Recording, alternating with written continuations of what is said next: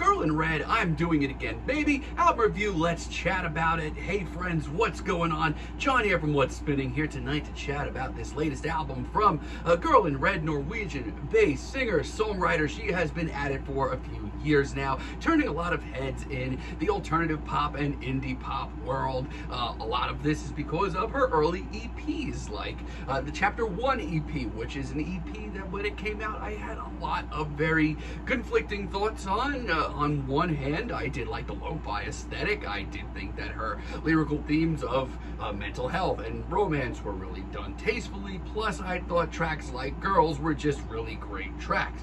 My issue came when it came to some of the deeper cuts on this EP, which I thought were maybe a little too lo-fi and just not nearly as memorable as some of the bigger singles here. And truth be told, I had almost the exact same identical thoughts about her Chapter 2 EP, which followed it. At the time, I just thought that maybe hearing a Girl in Red gussy up her sound with some better production would be what really got me into her music. Which she certainly did clean up her sound with her full-length debut, If I Can Make the World Go Quiet, but in an ironic twist, a lot of the production on this album was a lot cleaner, but I was not nearly as into her performances, her lyrics. As a matter of fact, I think she took a major back step. So much so, I ended up going back to her Chapter 1 and Chapter 2 EPs and enjoying them even more in the long run. Now, she has only grown bigger ever since, getting some big tours. She's basically, really getting there as far as an artist goes. Now, this is her second album, and I have to be honest, I was not looking forward to this thing, mostly because I didn't think the singles were very good, but in an ironic twist, once again, I do think she makes big strides here. Take, for example, the intro here, I'm Back. This is, in a lot of ways, what I've kind of wanted to hear from Girl in Red since the very beginning. This is a very quaint, very sweet track. I mean, hearing some of the singles leading up to this thing and not being excited for this album, hearing a track like this was really, really classy. And like I said, this is kind of what I wanted to hear from her since day one. It has the very sincere, sweet lyrics, but it just sounds really great. It's a really sweet, pleasant ballad with some great production. What more can I ask for? As a matter of fact, she does a lot of growing on this album. I really enjoy Phantom Pain as well. This track has a little urgency to it, which is really, really nice. As a matter of fact, this track has the heart and the passion to back up her sincere lyrics that I've been wanting to hear for a while now. The production is great, it's catchy, it's sweet. It reminds me of a lot of early 2000s indie-tronica that I was into. The production is great, it's sweet, it's catchy. It sounds like her early material just gussied up. And that's something that I can get with. Plus, I love the last 30 seconds, the personality, the explosion that we get here. Right on. You Need Me Now also. This one caught me off guard. This is the one single that I did enjoy going into this album, and it's grown on me immensely. The determination in this instrumental and the urgency in her performance is very, very cool.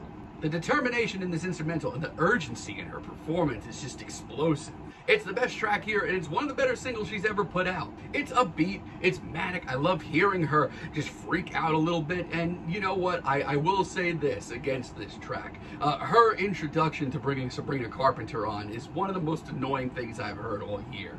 Thankfully, I think Sabrina, as actress and singer, Sabrina Carpenter, who actually does a really great job on this feature. She actually brings this track together very nicely. Yeah, it's a great single and a night to remember. I mean, as far as a ballad goes, this could have gone south really fast, but it's actually really sweet.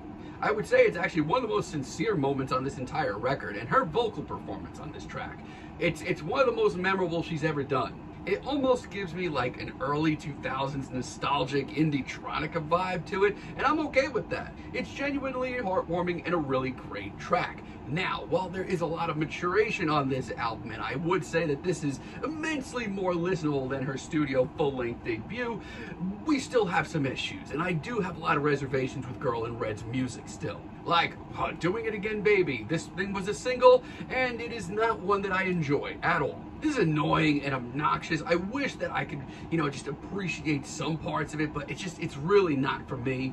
I actually do like the production on this track. I think from a distance it sounds really good, but lyric-wise and performance-wise, I don't think this is Girl in Red's best. As a matter of fact, most of this track is just like God, so grating, like nails on a chalkboard. I do like her manic freak out in the last 30 seconds, but that's about it here. A lot of the same feelings on Too Much. I mean, God, what is this?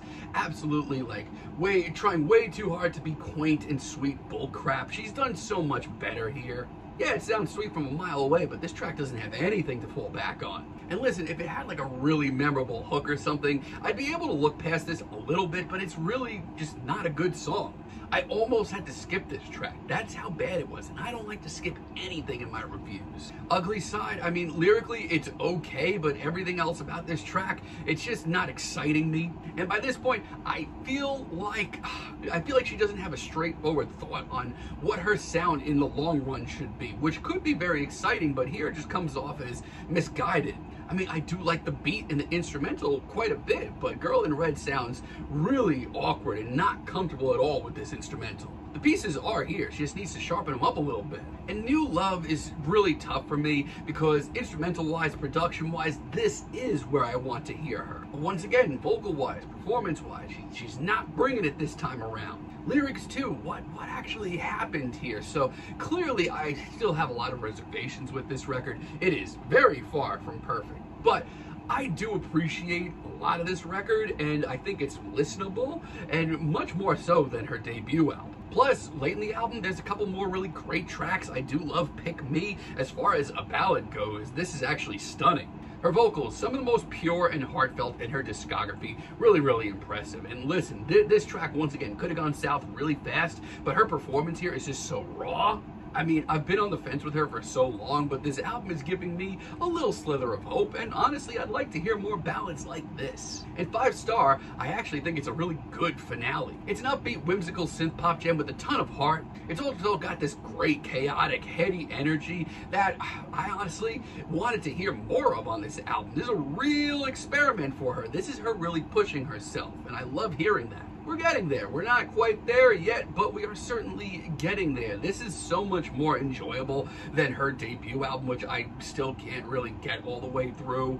But this thing, you know, it's got some heart to it. It's got some personality to it, which is something that has been missing, for me at least, in Girl in Red's music for quite some time. The production's solid. You know, a lot of this album actually works pretty nicely. The only thing is, it's a slippery slope. There's still some growing pains going on, and I'd like to see a little bit more of a concise sound in the future. That's just me. I'm feeling a decent 6 on this album, but let me know what you all think down below. If you like the video, be sure to give us a like, give us a subscribe, and let me know down below what you would like for me to chat about in the future. And until next time, have a great day, friends.